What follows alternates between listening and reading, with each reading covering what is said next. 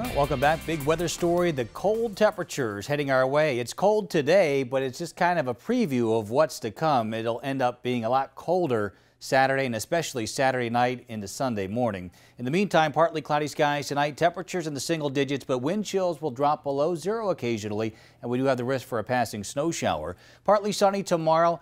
Evening snow showers and snow squalls. That'll be the leading edge of the Arctic boundary that's headed our way. Wind chill watch has been posted for the entire viewing area beginning late tomorrow night, lasting through Sunday afternoon for the potential for wind chill values 15 to 30 degrees below zero.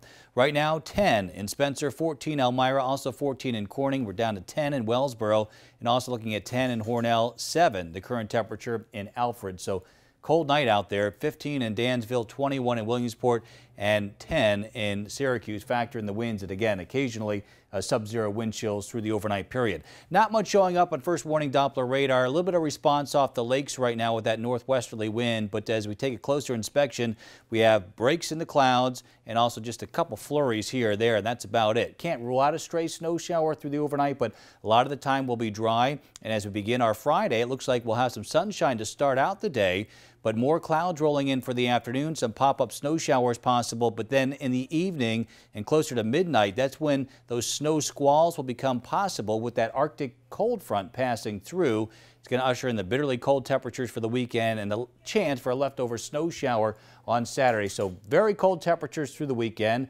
Then we focus our attention on next week, and several computer models showing an area of low pressure of the Tennessee Valley Tuesday, lifting up to the north here as we go into Wednesday. Now this pink line is a rain-snow line, so this will kind of wobble back and forth here as we go through the next couple of days, but there's the potential for a rain-snow mix right now on Tuesday, perhaps ending as some accumulating snows Tuesday night and into Wednesday. Something we'll be watching for you very closely as we head into next week.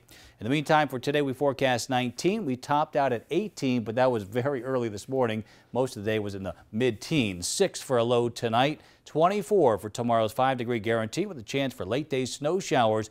Bitterly cold through the weekend, sub-zero temperature Saturday night, and then we'll have to watch for that messy mix here as we go into Tuesday and Wednesday of next week.